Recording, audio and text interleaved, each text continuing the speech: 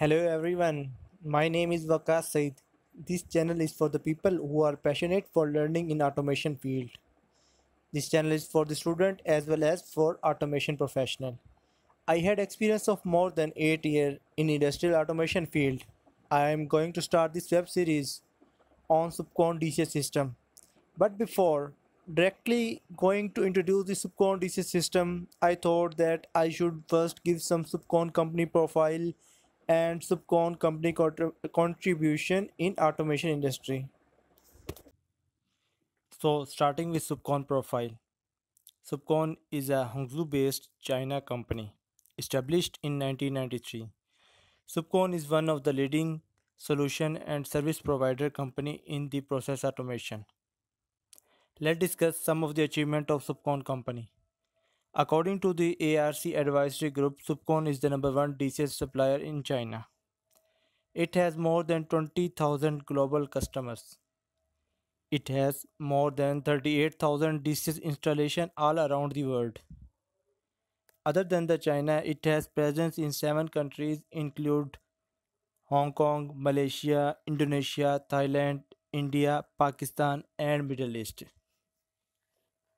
SUPCON has covered almost all the process industries which include oil and gas, refinery, petrochemical, chemical, power plants, building and materials, pulp and paper, and metal.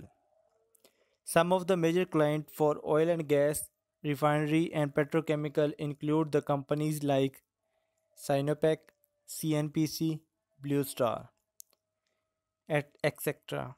In chemical industry, SUPCON has big clients like Stara Chemical, ICL, and Nimmer Chemical. In power sector, SUPCON has many clients like Surf Global, Cheniot Power, SNTPC. You can see the detailed list of clients by visiting SUPCON website. Now we will see the roadmap of improvement in SUPCON DCS hardware and software since its introduction in the market. In 1993, SUPCON introduced his first DCS system with the name of JX-100. In 1996, SUPCON introduced the upgraded version of JX-100 with the name of GX-300.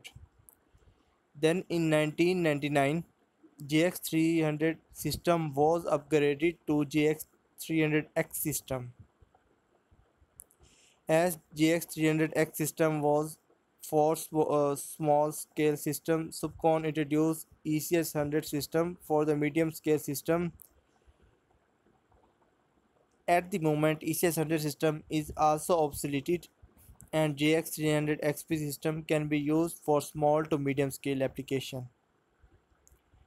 In 2004, SUPCON introduced a PLC with the name of GCS-2, which is also obsoleted now and is replaced by the PLC model of GCS-3 and GCS-5.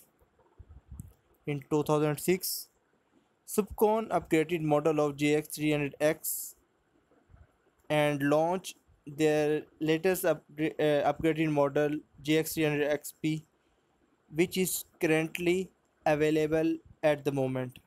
In 2007, SUPCON has introduced their large-scale system with the name of ECS-700.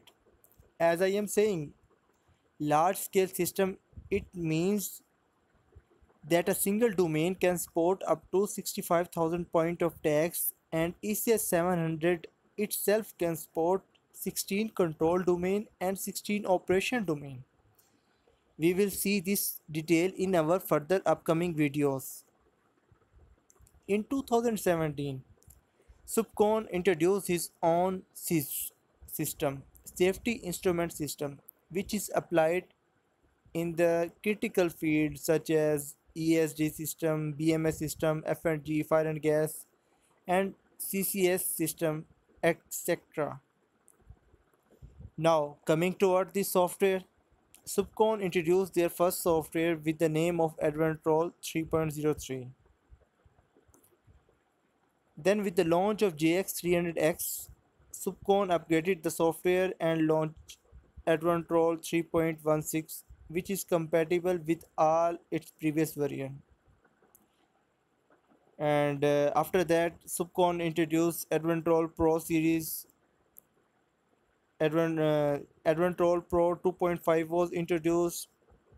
Then after that, Advantrol Pro 2.67 was introduced, and now Advantrol 2.8 is running at the moment.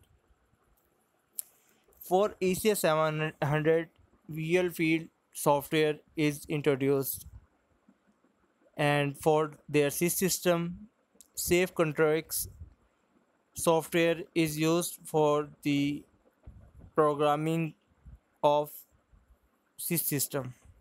And for the visualization, we use SCADA, VX SCADA or real field monitoring system.